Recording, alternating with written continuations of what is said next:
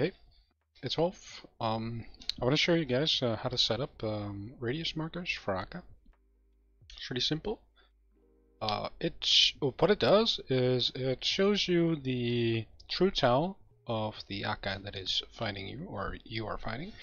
As we know, Akkha has 3 different NPC IDs, and we're gonna mark every one of them according to their style. So what you're gonna see is when Akkha is using ranged, you will see a true tell that is marked green. And if it's mage, it's going to be blue. If it's melee, it's going to be red. Right, let's get into it. First thing what you're going to do is you're going to go to the plugin hub, which you can find on the little setting icon, and you go all the way up to the bottom. It says plugin hub. You click there. You type in radius markers. Radius markers, you just install this. You go back, you type it in again, radius markers, because the first thing we're going to do is we're going to go to the settings of the radius markers. We're going to turn everything off from these marker features. So you're going to just turn everything off and except the last one. The last one is the one that we're going to work with. I've seen people also include this one. To be honest, I'm not really sure if you'd want this. I've no idea what it does. Whether the marker should have an attack range parameter. No idea. I've never used it, so I'm gonna turn it off. Some other thing, you can change the border width. I think it's standard. Like normally it's on 3. I changed it to 1. Because that's how I always use my my tail markers. They're always on 1. You don't have to change anything else. Just copy what I have right here. So when the radius 5, this should all be like this. I think it's standard like this. If not, you can change this. I think the only one that might be different is this one. The interaction radius. Make sure to put it on 1.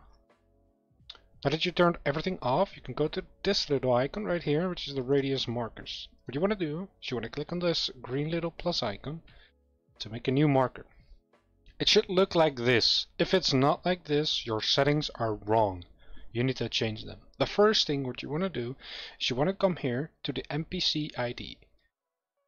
For this one, we're going to use, let's go for the mage first. Which is the NPC is 11792. Just type that in there. Next thing what you want to do is you want to turn this one on. The interaction range should be on. Now for this one, the spawn point, you want to turn that off. You want to do that for everyone. So now we have this. I'm gonna quickly rename this and call it Akkha Mage, so I know which one it is. I'm gonna then close this or collapse it so I don't accidentally change it. We're gonna make another one. We're gonna call this range, Akkha range. By the way, I forgot. You can change the color of the tile you want here. So this one was range or mage. So we're gonna. I think I'm gonna pick blue for this one. Sorry about that. Yeah, so after you change it, you can collapse it. For this one, it's going to be range. The ID of it is going to be 11791. Again, turn this one off, this one on, change the color, do something you'd like. This is range, so this is fine for me.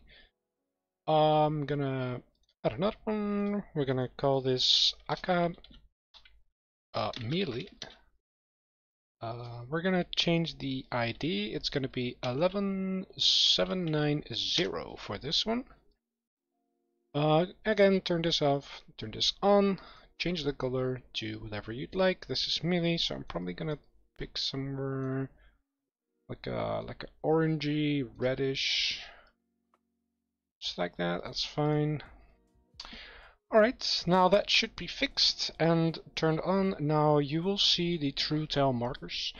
I will actually go into a raid right now and I will show you what it does. Alright. Here at Akkha, From outside of the room, you cannot see it. It'll only show up once you go in. So let me just change to my mage gear. Let's just go in. And you see, this is what he does.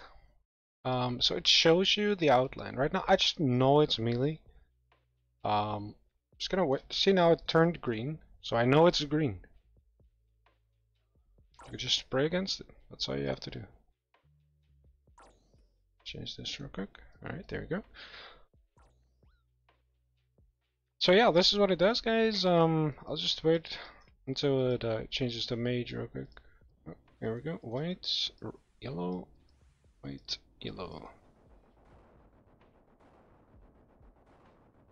Alright.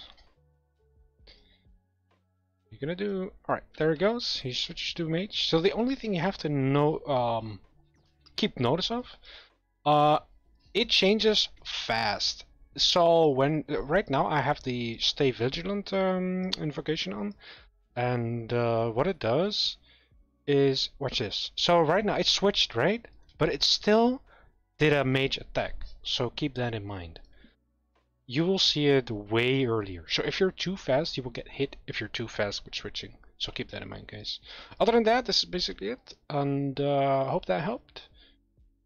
And yeah, see you guys.